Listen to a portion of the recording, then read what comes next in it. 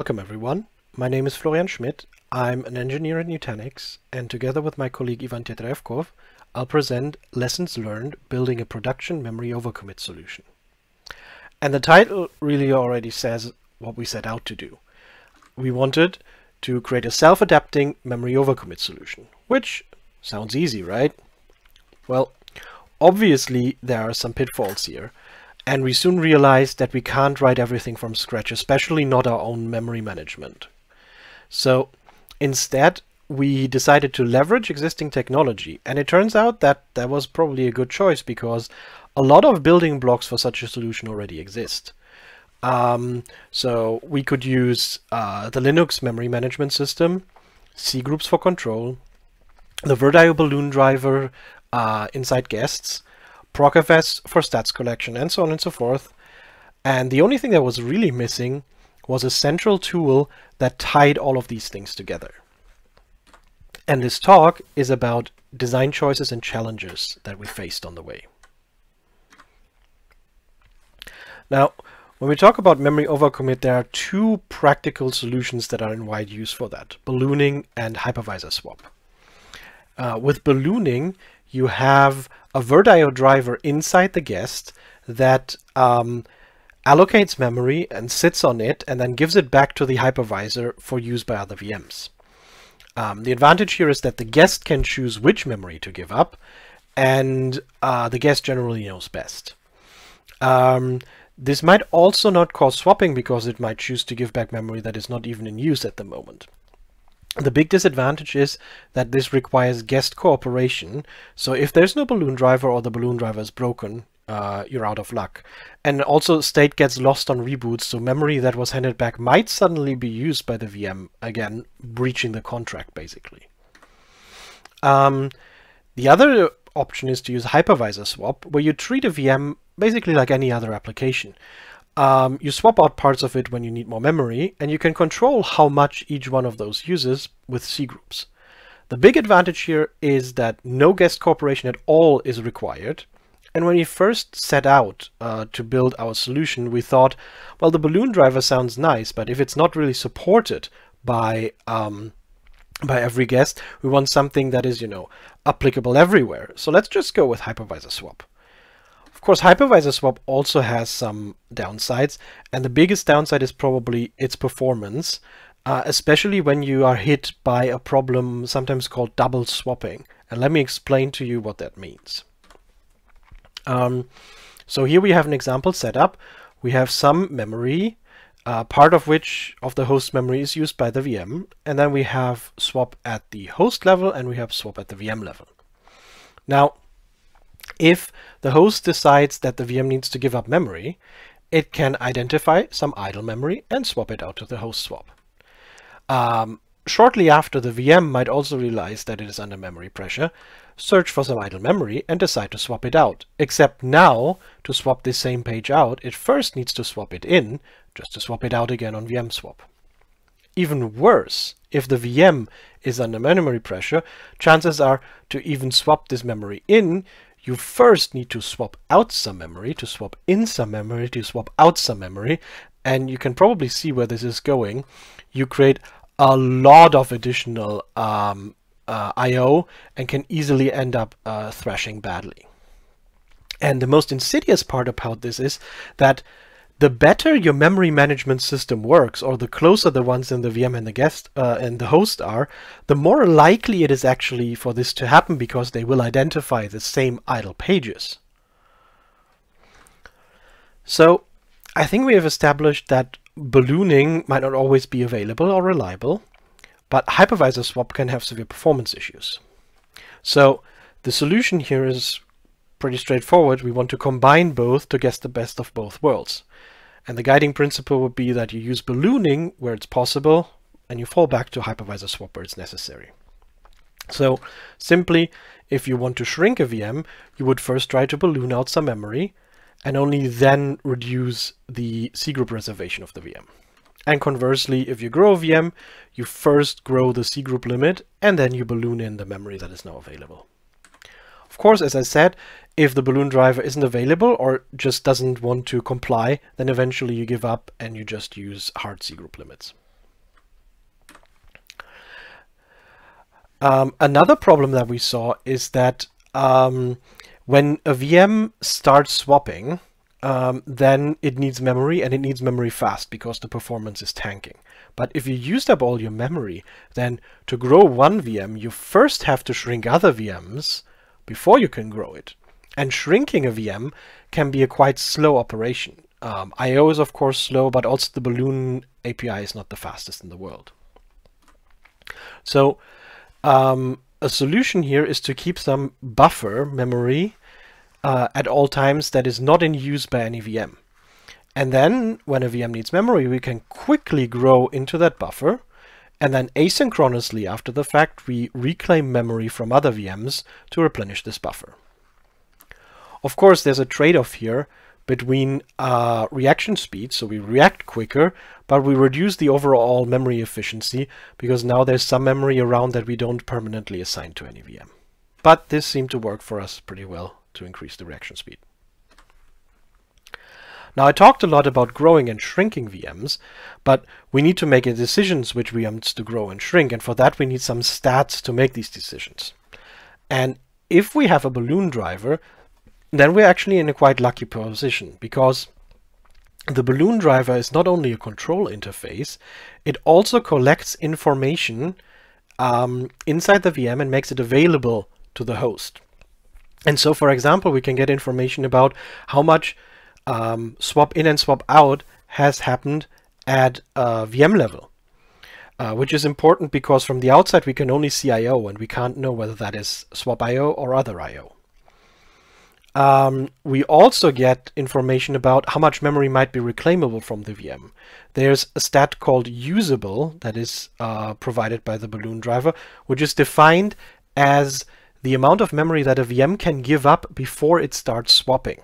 And that is exactly what we want to know for our scenarios. If we don't have Balloon driver information, or maybe in addition to it, we can also have some stats available at hypervisor level. So swap-ins from host level swap we can identify because the number of major faults of the chemo process, which owns the VM memory, will increase. Conversely, there's not really any single stat that allows you to identify host swap out, which might be quite valuable. You can try to come up with some rough heuristics to estimate that, but it's tricky. And if you're talking about reclaimable memory again, then what you can do is you can do some working set size estimation, but more on that later in this talk. So now we have ways to grow and shrink VMs, and we have stats. So now comes the point where we tie these together into an algorithm. And at a basic level, our algorithm works like this. We categorize VMs either as needy, which means that there's some swapping going on, like some not insignificant amount of swapping. And then we say the VM needs more memory. Or a VM can be greedy, that is, it's not swapping, but it has unused memory to give up. Now, one problem is for these greedy VMs, we saw that we have ideas of how much memory is reclaimable. But conversely, we can't know how much memory a needy VM needs to stop swapping and being needy. It could be a little, it could be a lot, we can't know. So the best that we can do is we can give it some memory, then check whether that improved the situation, and if not, give it some more memory again. So the algorithm goes like this. You look at the VMs that are running on the system and you order them by their neediness. So you can see here, for example, the red VM has a lot of memory pressure, a lot of swap happening. The green VM is not swapping as much, but also. So if you order them, you have the red, green, and then the two VMs that are not showing any neediness at the moment. And then you hand out based on that list position. So the red VM gets more memory than the green VM, and the blue and yellow VM give up some memory accordingly. And then you come up with this plan and grow and shrink the VMs accordingly, and then you rinse and repeat that over and over again. Of course, there are a lot of special corner cases and situations that you have to think about, but I will not go into detail in this talk, and let's just suffice it to say that this is the basic idea of this algorithm. Okay, I will now hand over to my colleague Ivan for the rest of the talk. Hello, and let's talk a little more about the metrics and stats we collect about the running VMs. As Florian said, we have quite a few available at the host level, such as procfs files, and we also use the Virtual Balloon driver stats reported about the in-guest situation. This is useful, however, the Virtual Balloon Virtual drivers are not always installed in guest, or they may be malfunctioning for some reason. In this case, we'll be looking for more stats at the host level to get more insights about the in-guest workload, and the working set size is one of them. It's fairly accurate and it's reliable, always there, we can trust it. Practically, high estimate means that VM needs memory. There are some corner cases, but they are rather one-off situations that we handle. The metric is based on the page tracker available in the Linux kernel. As many of you know, it's a bitmap interface indexed by the page frame number, PFN, within the host address space. We could track all the pages available within the host and get the working set size estimate for the VMs, but this is not practically achievable at scale because there are hundreds of gigabytes or terabytes of memory. So we need to do some sampling, and we've been considering two approaches. The first one is to sample the guest address space with the page map interface. So you could get the sample set within the guest address space, map it to the host PFNs, and give it to the IPT. This is possible, but this comes with a computational overhead. More guest address spaces you have, more CPU cycles you need to burn to filter out the PFNs. And things worsen with the Memory-Overcommit because you have even more guests within the same address space of the host. The second one is getting the PFN sample within the host address space and filtering it out, assign it to the running VMs with the kpage cgroup interface. It's another binary file that says this PFN is being accounted by this cgroup partition within the memory controller. And this is possible in our case because we put each VM into its own cgroup partition. The computational overhead is still there, but it's constant and it doesn't depend on the number of running guests. So we chose this approach. We create a sample set of uniformly distributed PFNs within the host address space. Then we map it to the running VMs with the inode kpage cgroup interface. Then we give it to the IPT and get the raw report. This report is inherently noisy because we use the random sample set, random distribution, and therefore we need to do some post-processing. We use the moving average to get the fairly stable and settled metric. And this metric is used along with others to make decisions about whether VM needs memory or could give it away. Now let's talk about the issues related to live migration. Firstly, I want to highlight that we use shared memory.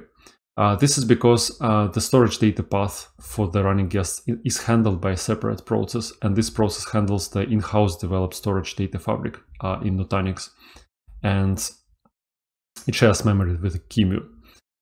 This is important because shared memory handling differs from private memory in the Linux kernel, and more you dive into the source code within the kernel, more you realize the differences.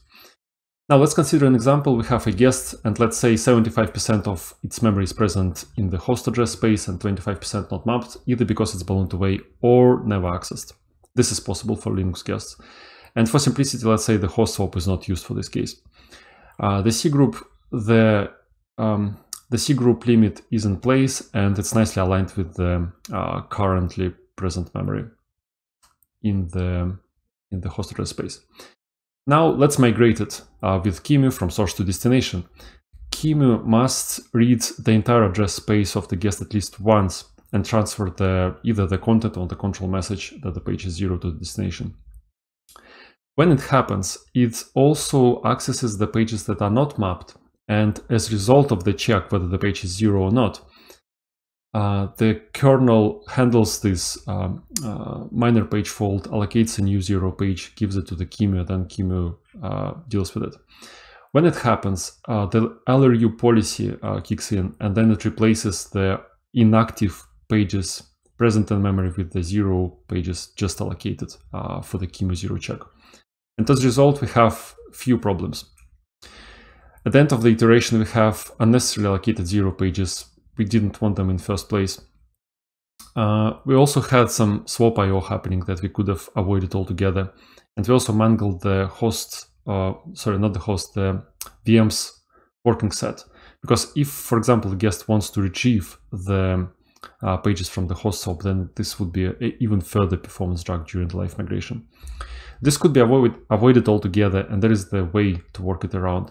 There is a fairly recently introduced madvice called hint to the madvice system call. It comes with the Linux kernel 5.4. Essentially, it allows the user space to say, hey, kernel, I have this address range.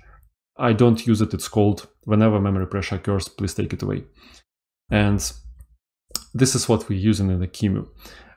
We go to the is0 page check, and before actually performing the check, we consult with the page map interface, check if the page is present or not.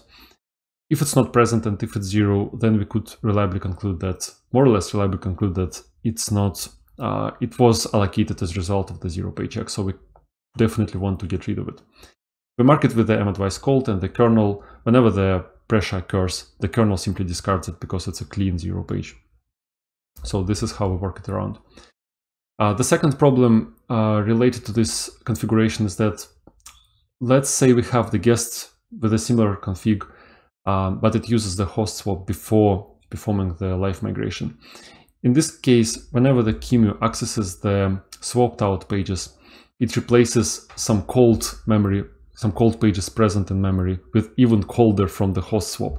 And in this case, it mangles the working set size in a similar way to the previous configuration. From the guest point of view, it looks somewhat incorrect because it has some working set, and now some part of it is being replaced. Some cold memory is being replaced with even colder memory, which is not what we want. And in the end, we also could avoid the swap out of the cold pages that are currently present in memory for the guests. And there are ways to improve it. Obviously, we also mangle the working set of the guests similarly. A workaround, a solution to this problem is using the page out hint to the madvice system call. It's similar to the previous one. It comes with the 5.4 kernel, and it allows us to say, hey, kernel, I don't want these pages, please page them out. And since we have them already paged out and the entries present in the host swap, kernel simply discards them. So it saves the time. The approach is fairly similar. We go to this is0 page check. We check the page transferred over the destination. It goes to the swap in of the page, but then we call the page out and avoid the page swap out of the pages. And this gives us the performance improvement. A problem with the shared memory is that the page map interface does not report the PM swap bit for the pages if they shared memory. This is not a problem for the private memory. So from the user space point of view, whenever you have the shared memory, it's indistinguishable between whether the page is swapped out and never allocated. And this is a problem in our case. There are ways to improve it. Firstly, we currently patch the Linux kernel and improve the page map implementation to query the swap cache. This comes with some marginal performance degradation, but it's not a problem at all. And the second approach is to use the lseek and skip never allocated pages with a seek data or seek hole, and another mincore system call, which is useful. We've been considering it well. Obviously, let's say we have the guest that has some memory swapped out to the host swap. Whenever we do the live migration, we probably don't want to transfer, we don't want to page in the pages. If we had shared host swap file, we could simply attach it to the destination and then avoid transferring the pages altogether. We could only transfer the metadata. However, the interface around the host swap is somewhat limited, and my colleagues at Nutanix currently working on the feature, and hopefully we'll see their work in the next KVM forum. At this point, I want to show you the last slide, lessons learned. Important lesson is that swapping and the ballooning along don't work. They have issues with the performance, and the hybrid approach is the way to go for us. We also considered plenty of metrics and deduced need and greed. We implemented a custom algorithm. On top of that, we learned a very important bit that shared memory isn't private memory. It substantially differs.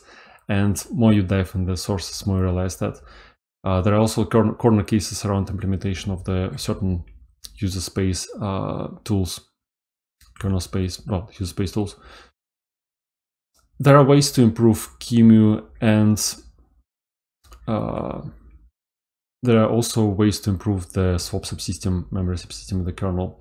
Nevertheless, the Linux ecosystem around the virtualization is decent, and it provides the solid foundation for Memory-Overcommit. What's needed is just to tie all these pieces together with some sort of control plane, and that's essentially allows you to build a Memory-Overcommit on Linux. And this is how we did it for our customers, and now it works, and we build an enterprise-grade product. Linux is cool, and thanks for watching. Hope you also learned lessons with us, and stay safe, stay tuned. Goodbye.